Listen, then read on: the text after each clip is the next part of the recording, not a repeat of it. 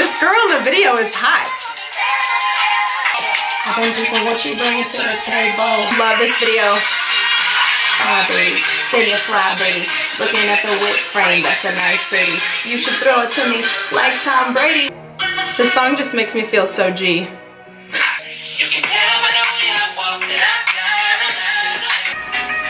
I don't care what anyone says. Trey Songz is fine as hell. Don't fight me. Don't at me. I'm sorry.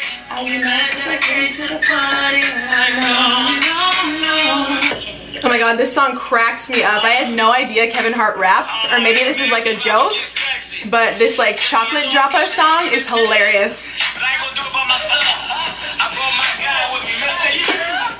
It just cracks me up.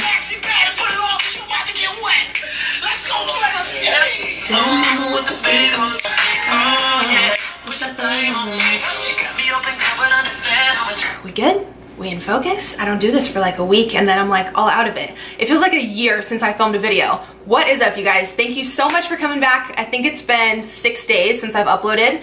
I have to really quick thank you guys so much on my last video. That was the most comments I've got in so long, and all the prayers and well wishes and recovery for my ankle. You guys know I sprained my ankle and I torn like 2 ligaments in my left foot pretty bad. If you want to roll on the floor laughing, you can head to my Instagram story before it expires and see me like hobbling around this morning on 1 foot. Today is like the first day that I could truly have enough energy to be productive, get ready. I have to film some videos and some video tutorials for my YouTube masterclass students. So yeah, it's kind of, I don't want to say the past few days have been miserable because I've been trying to look on the positive side and take this time to relax a little bit and journal and just like get other things in order in my house, like bills and organization and stuff. But the first few days I was definitely extremely upset. Of course, with any injury or anything that goes wrong in your life, like out that you weren't expecting, you're always like, oh, why me? But I kind of just adjusted my plan a little bit and I am able to at least be productive and get some work done this week. So I can't really move around too much. So in this video, I thought it'd be cool to do a sit down, a tea time.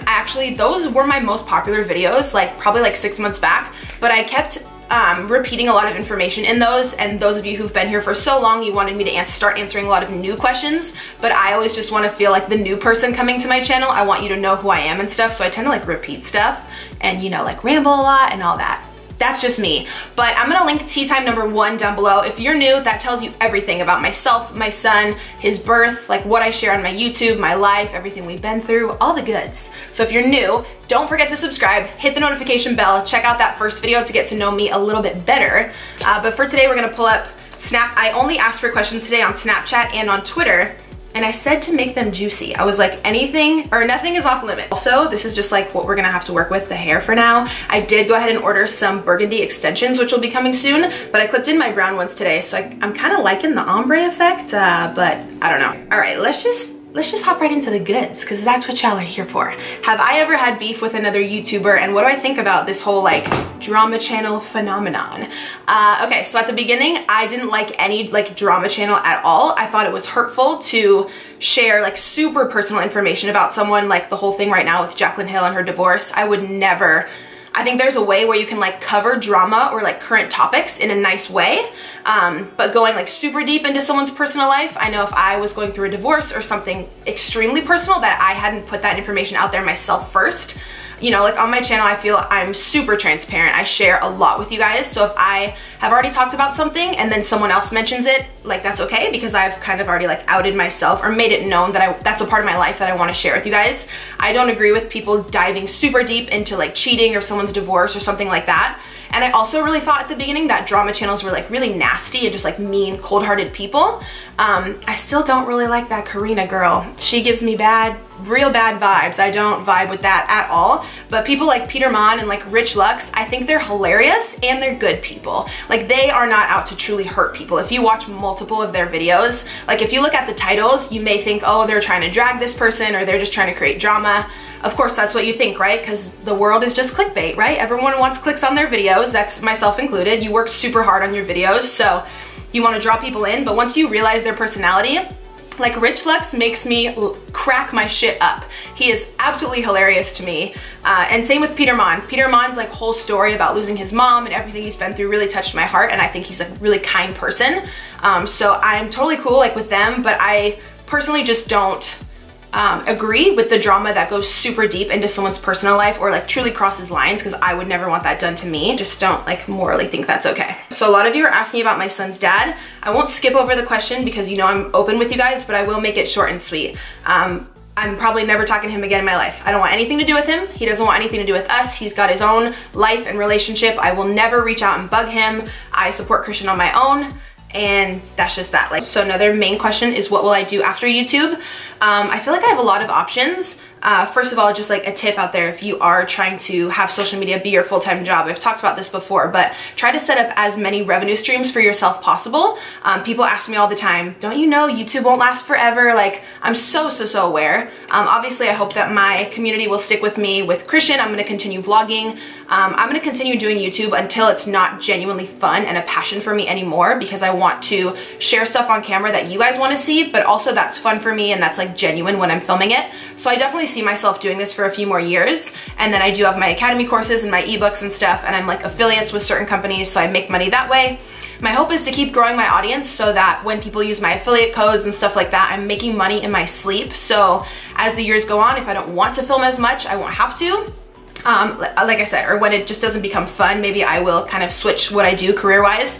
But you guys know within the past like 2 years, I've become so genuinely passionate about fitness as well. A lot of you always DM me and ask me if I can give you like workouts and macros. I'm not certified yet, which I've told you guys, I don't feel comfortable giving anyone anything like that. I would love to get certified through NASM, maybe within this next year, because I'm not gonna say I'm hoping, I am going to hit my final goal weight this year. It's happening. Like, I'm at a really good place mentally and physically with my fitness and stuff. And I would love to be a certified trainer at some point, so I'll definitely maybe go that route in the future. And then I've mentioned before in my Girl Boss and Law of Attraction videos, I absolutely love public speaking or just some way of helping. I totally have a heart for helping other young single moms. So whether, I don't know, if that be like business conventions or public speaking somewhere, or doing like meetups, or just something I can do on a little bit more public level where I can meet a lot of you guys in person, would be incredible. I was talking actually on my Snapchat a few nights ago, or on my Instagram live, about doing a meetup in LA soon. I want to do something where you guys can actually register, so it's a smaller amount of people, so I know the amount of people who are coming. I can like bring food for you guys. I don't want to do something where it's like we can hug and then you leave. I want to do something a little bit more intimate. I know some of my friends who are also social media influencers have hosted retreats, and they've taken like 10 or 15 girls for like a weekend trip. I want to do something like that that's a little bit more in-depth, where we can do yoga together, like talk about, you know, our lives and our struggles, and really connect and have a group of women to really meet up in person and do that.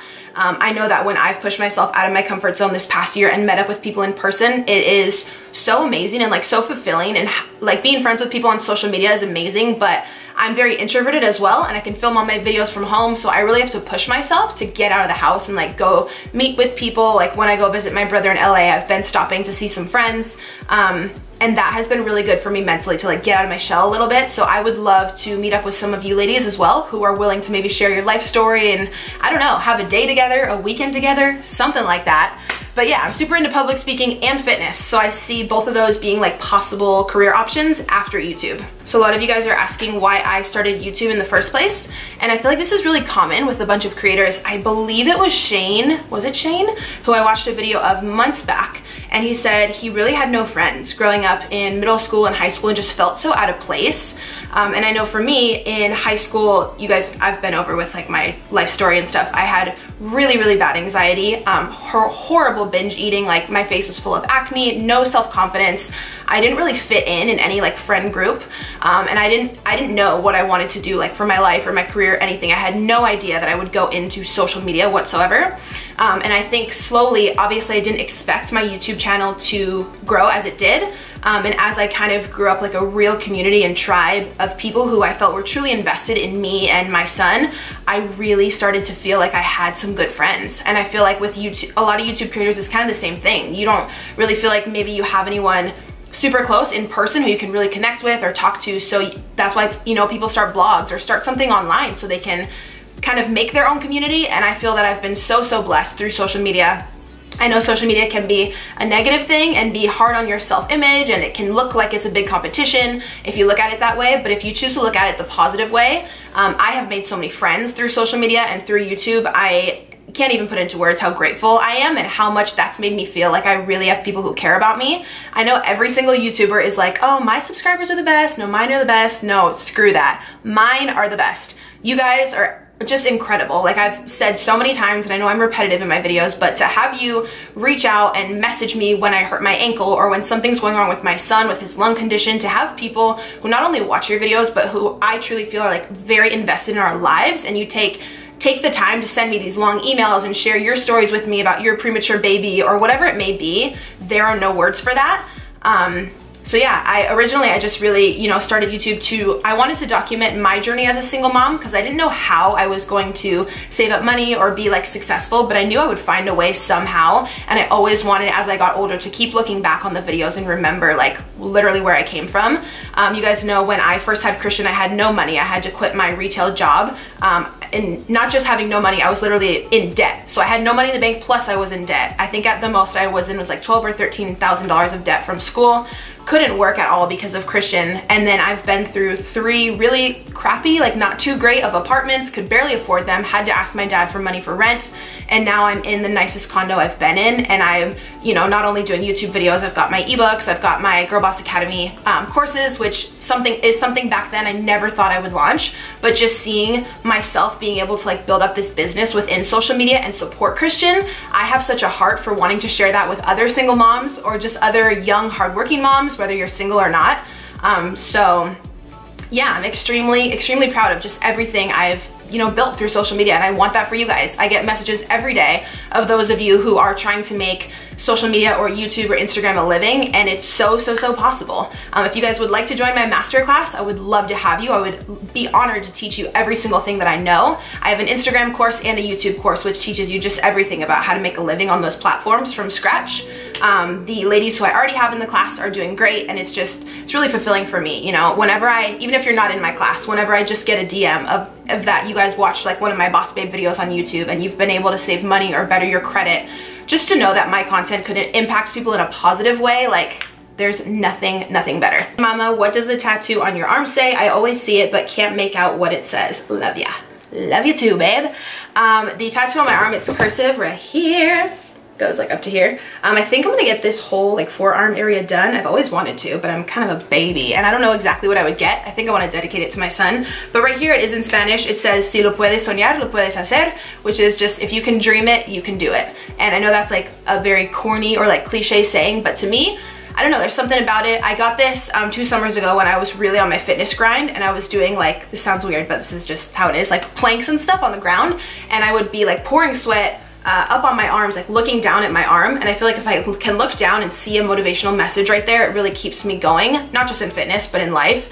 And I really do think that anything that you visualize, you can materialize. I don't think that, I know it, I know it's true. So it's just a constant reminder to me every single day. That's why I want to get it on the front of my body, to just remind myself to keep pushing in life overall. And I do have a Bible verse and a flower on my back, which I'll be super honest with y'all and say that I don't like anymore. I got it like the day I turned 18, right after high school graduation. My parents finally let me get a tattoo, and the guy did not do a very good job. The flower is like, it's bleeding out of the lines, but it's pretty big. It's like this big. So I want to get it covered up, but I don't know something I'd want to like cover it up with or what would actually look good over that. But it is, trust in the Lord with all your heart and he will give you your true desires, which I still resonate really well with that Bible verse. It's just the way the flower and everything was, it doesn't look too good, okay?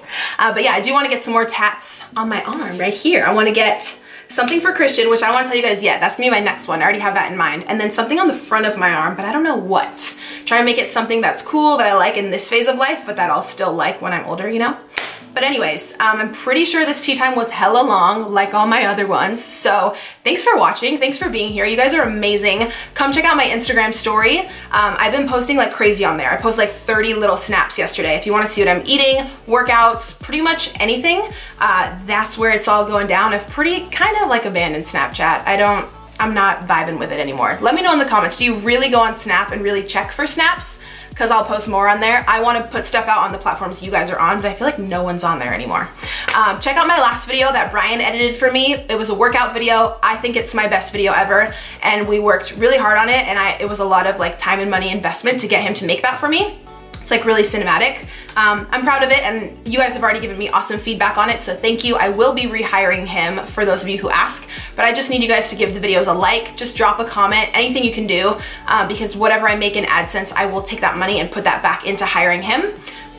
So yeah, just thanks for being here. Thanks for following along my journey. Love you guys and appreciate you. Do not forget to subscribe. If you already got like 25 minutes into this tea time, you're already here. You're already invested. Subscribe. You got nothing else to do. Subscribe. I love you. Appreciate you guys, and I'll see you in the next one.